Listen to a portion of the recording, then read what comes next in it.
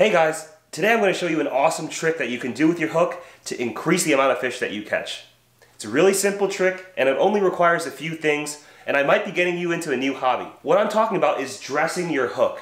There are all sorts of different ways that I've started to dress my hooks. I took all these different flies and these different hooks that I've dressed onto my friend Tommy's boat and ended up catching a whole lot of fish on it. It was really rewarding and it's really fun to tie. I wanted to share with you guys my new hobby. So I'm going to show you how to tie this real quick, then we're going to jump on my friend Tommy's boat and I'm going to show you them in action.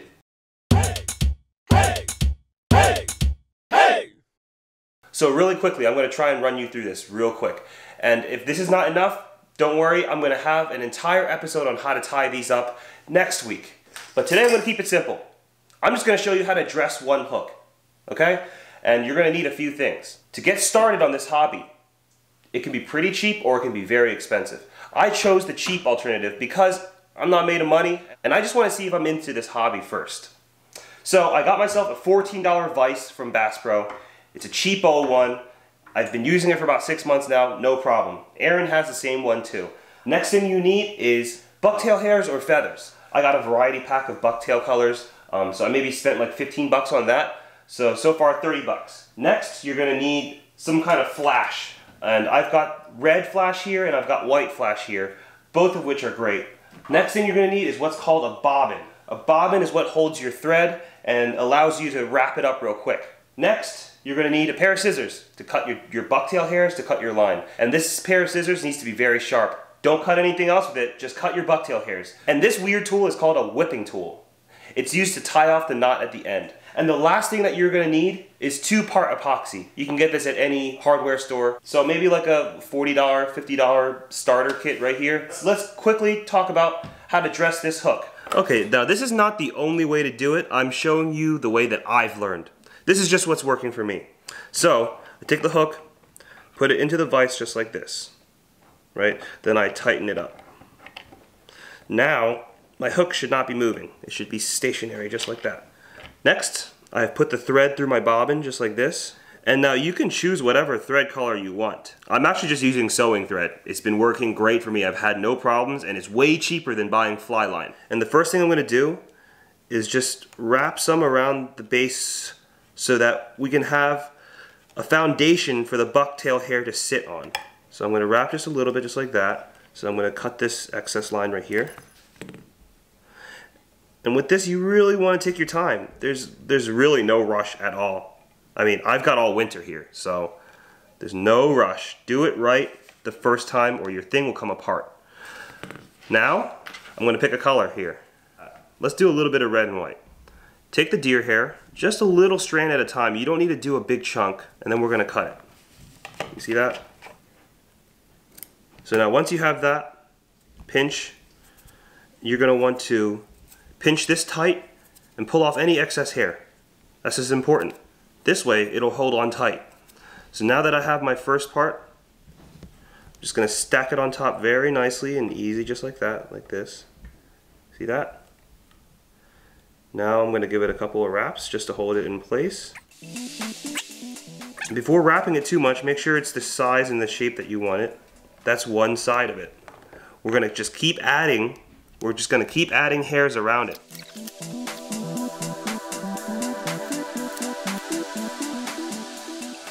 Okay, I'm going to add some red now. And with red, I like to just use it sparingly. But that's just my own personal style and choice. I don't like too much red.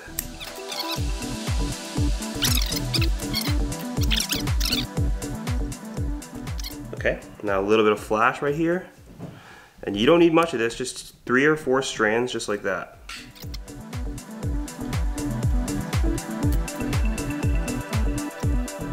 Okay, and there we go.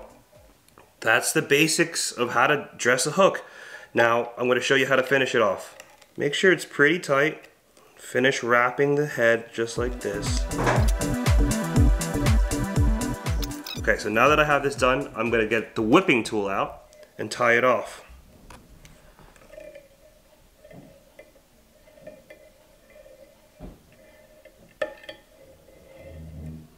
That's tied off now. Now, time for 2-part epoxy. If you haven't used two-part epoxy before, this is how it works. This stays in liquid form if they're separate like this. If you mix them together, you have about 5 to 7 minutes before it starts to harden. So you've got 5 to 7 minutes to apply the epoxy onto the tip of your, onto your thread here. So to mix the epoxy, I just put some out, and you really don't need that much. You just need a little bit, just like that. Equal amounts, right? So right now it'll still be wet. It won't start drying until I mix it around like that. Once I mix it for a little bit, it's going to start to harden. You want to get this onto your fly or onto your hook before it all the way dries. So I like to get a big glob, put it on, and just start turning it.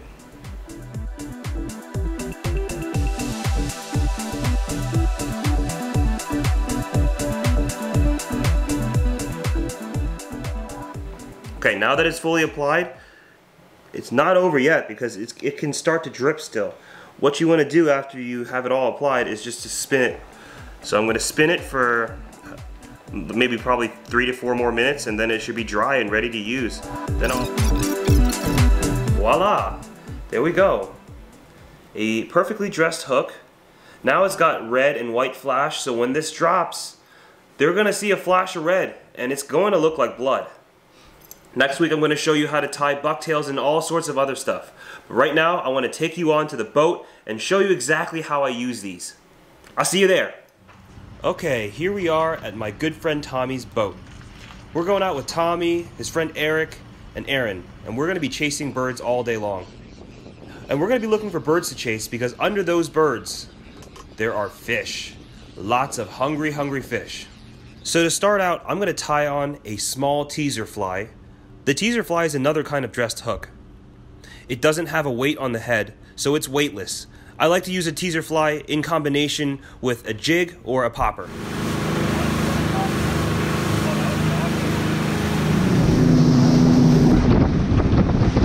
There they are. You marking anything? There we go. Okay.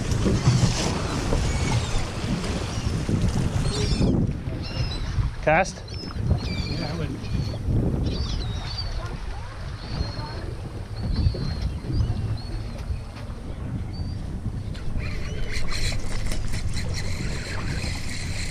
I got one on a little fly. Little fly.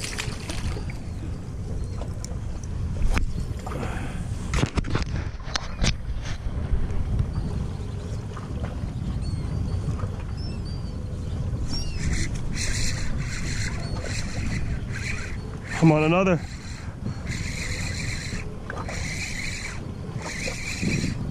Are you snag that one or it's a little better? It took my little fly again. They love the fly. They love the fly. Maybe that means they're keyed in on like smaller things. Might be. But I'm only hitting small ones on these. So I've got it so that I've got it as a teaser for the popper. So the popper will make a bunch of noise and it can get my little fly out there.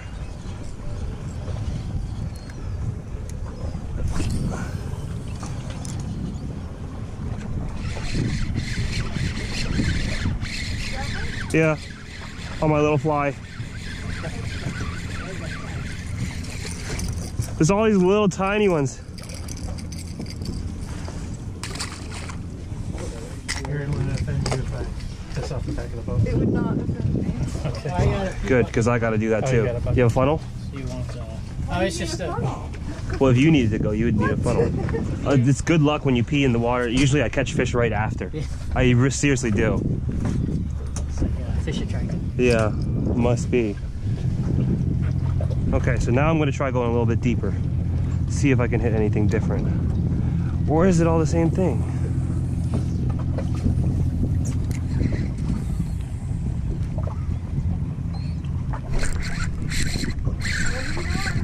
I'm on. On the bucktail? Yeah, on the bucktail.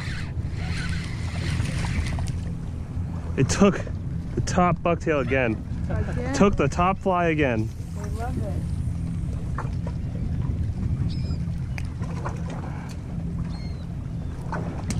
There we go. Okay, so the fish that we were catching are just too small. So we're moving to try and find some bigger fish. Along the way, we're stopping by this target boat. Whoa. The US military put this boat here as target practice for the pilots. So we see a bunch of bullet holes and stuff inside this boat. It's really cool to see. You on bottom? I was not on the bottom. That looks like a keeper. Got it, Eric.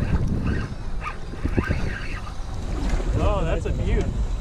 That's nice. That's a good one. Got it? Yeah. Woo! Nice. It's like my PB. There you go. It's like literally my PB. Nice. Good job. Hold it. Oh my god.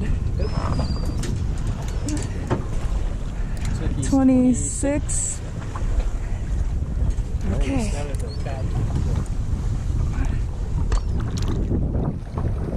There it goes. Whew. Whoa, Brendan. All three of us on? Yeah. Oh, 3 of you? Oh. That was awesome. It's okay, just go. That was definitely a beast.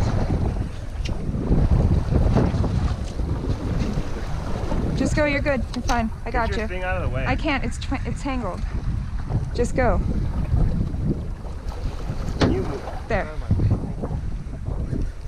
Damn, we had a double hook. Nice, Brendan.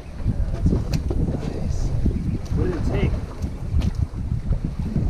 It took both of my... What in the world? Oh, yeah. It took both. It said thank you very much. I think I lost the Oh, but it wanted that. 20. Oh yeah. There, stab. Throw it in the cooler. It took your bottom hook off? Yeah, I must have had something else on it at the same time.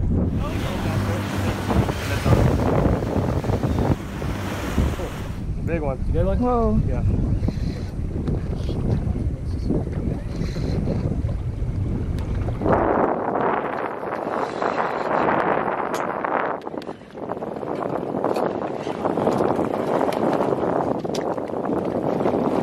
Got it?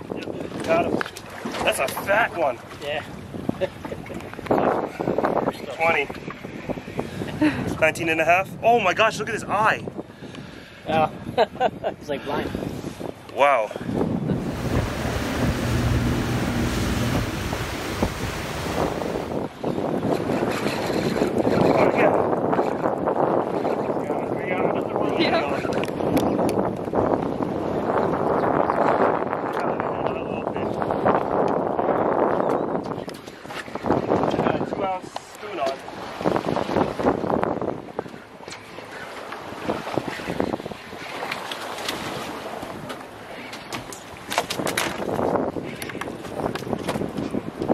Oh my.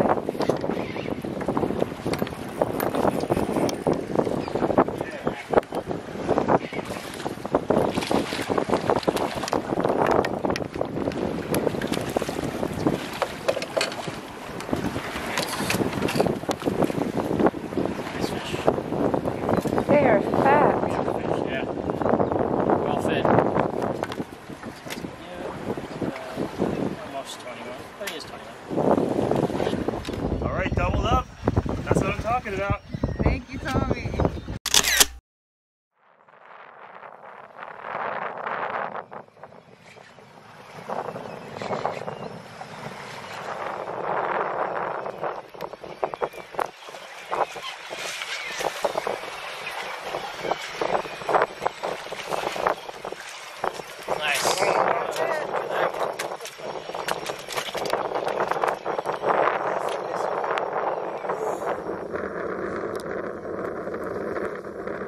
Gosh, that's the biggest one in a while. That's the biggest one in a while.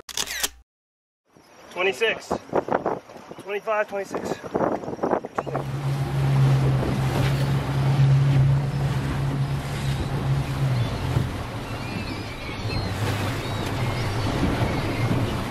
Wow, what a crazy day of fishing. I mean, I'm glad I tied up some bucktails prior. We ended up hitting a lot of fish.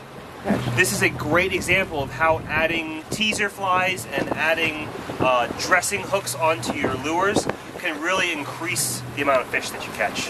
I hope you guys give this a try. If you try it out, let me know.